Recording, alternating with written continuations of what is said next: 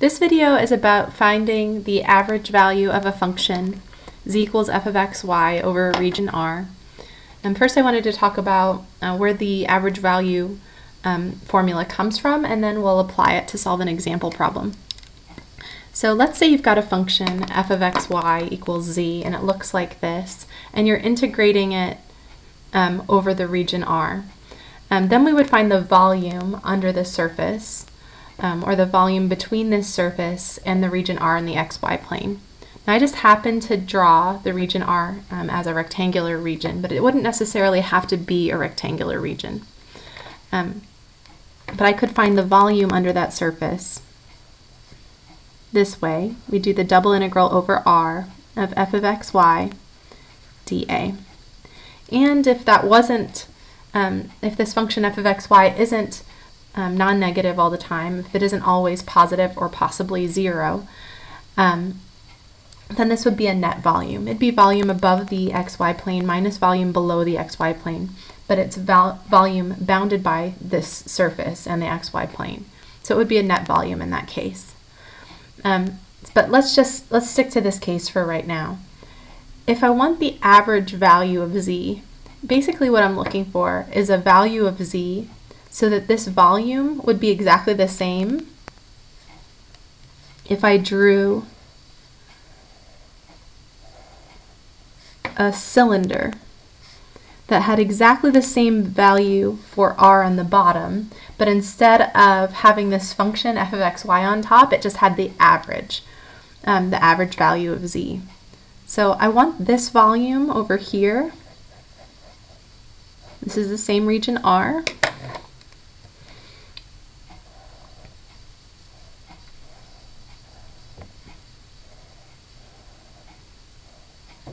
To be the same as this volume over here.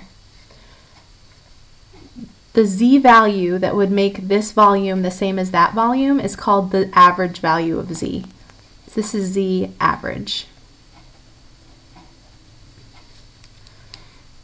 So basically, z average times the area of R, that's the volume of this guy, has to equal the volume of that guy.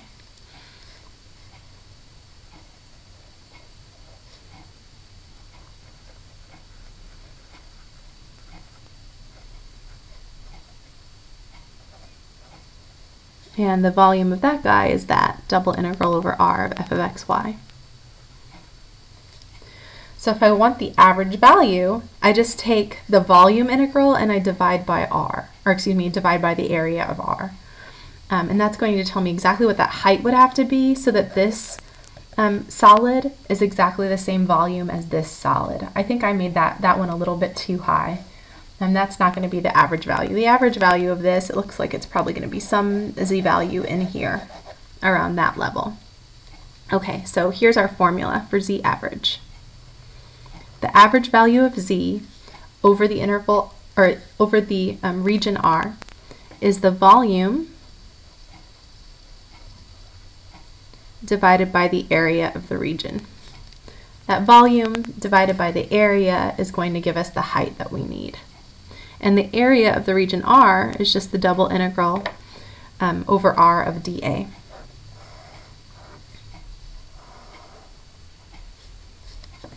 So it's just volume divided by area, but those are represented by double integrals now.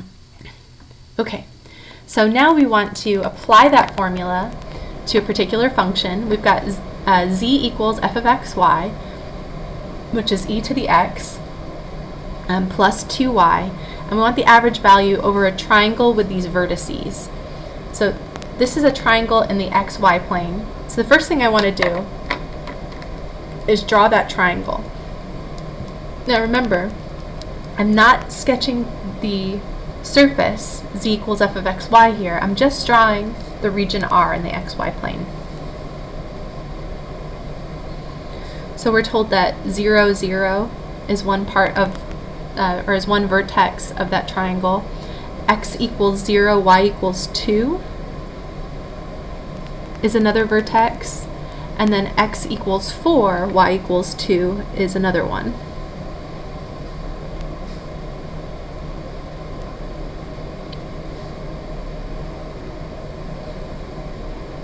So that's our region in the xy plane. That's R.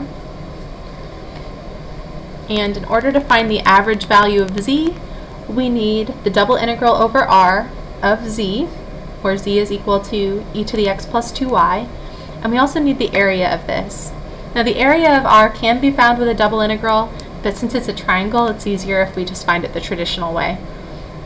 So we'll just say the area of R is the double integral over R of dA, which, since it's a triangle, that's just 1/2 base times height. So it's 1/2. The length of the base is 4, and the height is 2.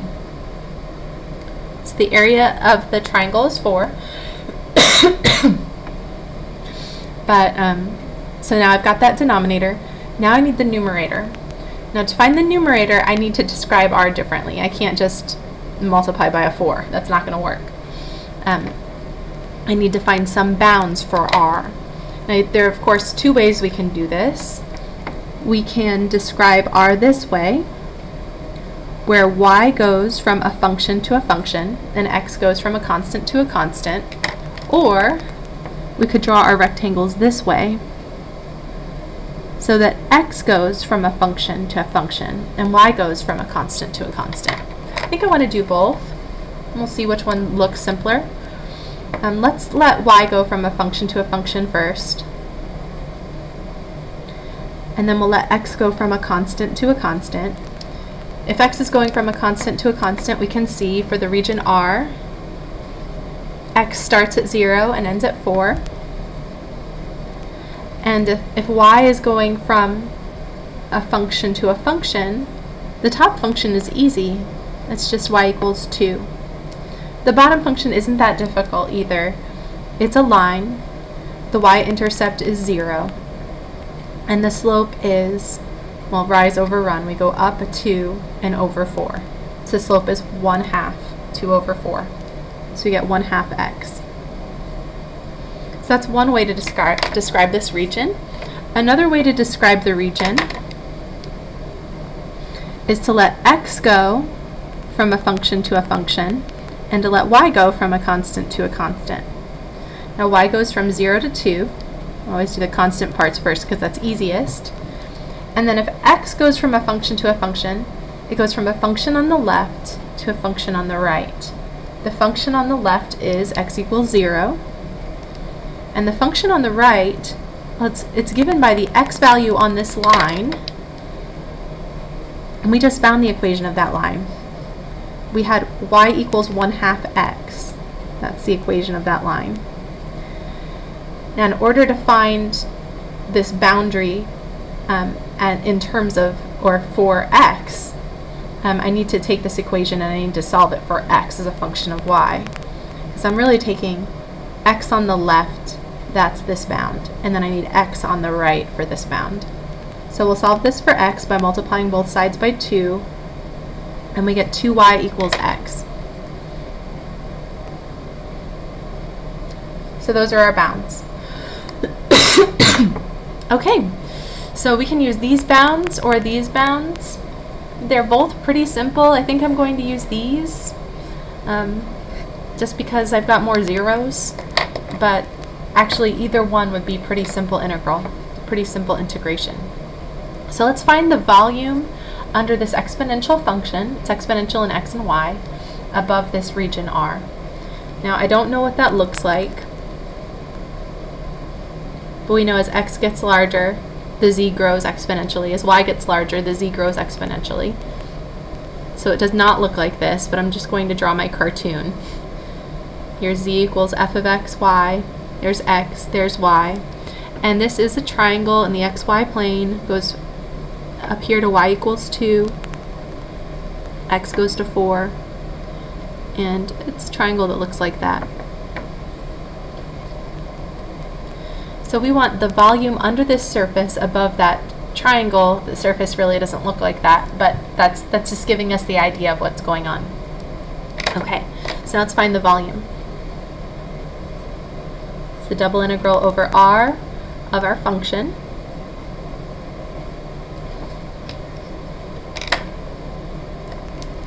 Sorry, this is a little messy in this video. Not as organized this time, sorry. Okay. Now f of xy is e to the x plus 2y. And actually, if we use these bounds, I integrate with respect to x first, and then y. X goes from 0 to 2y, and y goes from 0 to 2. Now this is easier if you simplify first.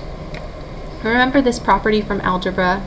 You have x to a power times x to a different power. You just add the exponents. That works as long as the bases are the same. And it also works backwards. So if I see x raised to a sum, like this, I can always split it up and write it as a product. I can write it as x to this power times x to that power. The same is true here, even though the base is an e instead of an x. So I can rewrite this way. This is the integral from 0 to 2 of the integral from 0 to 2y of e to the x times e to the 2y. And then it makes it even easier to integrate. That's not a necessary step, but it helps us. It makes our calculation easier.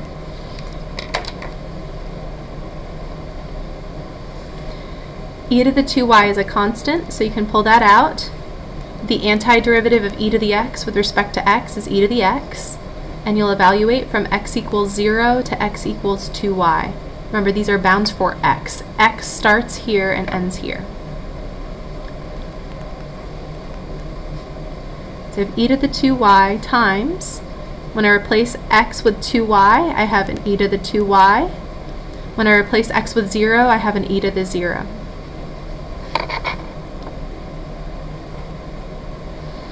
So this is e to the 0, which is 1.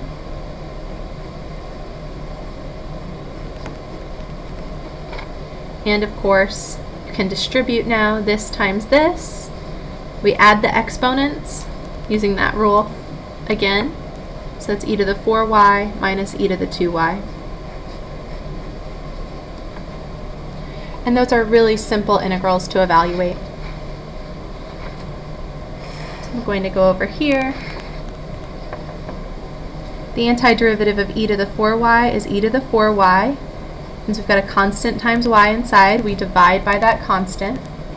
We subtract the antiderivative of e to the 2y. So we get e to the 2y, and we've got a constant inside, so we divide by that constant. And then we evaluate this from y equals 0 to y equals 2. So we get 1/4 e to the 8th minus 1/2 e to the 4th. And then when we evaluate at y equals 0, we get 1/4 e to the 0 minus 1/2 e to the 0. So you have 1/4 e to the 8th minus 1/2 e to the 4th. 1/4 minus 2/4 is negative 1/4. Negative 1/4 times negative 1 is positive 1/4. Oh, that's that. But it's actually, I don't know why I put a box around it. That's actually just the volume of this piece. Remember what the question was. We were asked to find the average value of this function over this triangle. So I need to take the volume and divide this volume, take it and divide by the area of the triangle. So average value of z is the volume under the surface divided by the area. And so we get 1/4 e to the 8th minus 1/2 e to the 4th plus 1/4, all divided by 4.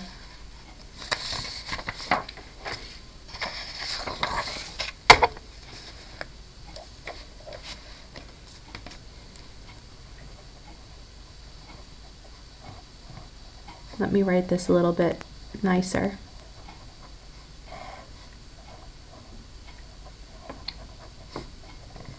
This integral happened to be 1/4 e to the 8th minus 1/2 e to the 4th plus 1/4, and we're dividing all of that by 4, which is the same as taking that and multiplying by 1/4. It's the same thing. If you distribute the 1/4, you get 1/16 e to the 8th minus 1/8 e to the 4th, and 1/4 times 1/4 is 1/16. So that is the average value of z. If z is equal to this, and we draw a little triangular prism above that triangle, so here it is. I've got a triangle that looks like this.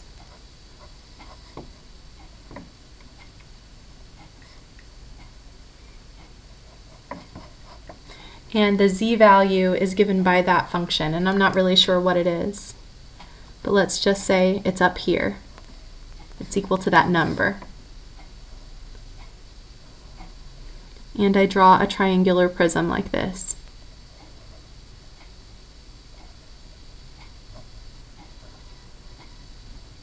I'm not doing a very good job with my triangular prism. This little MC Escher-esque.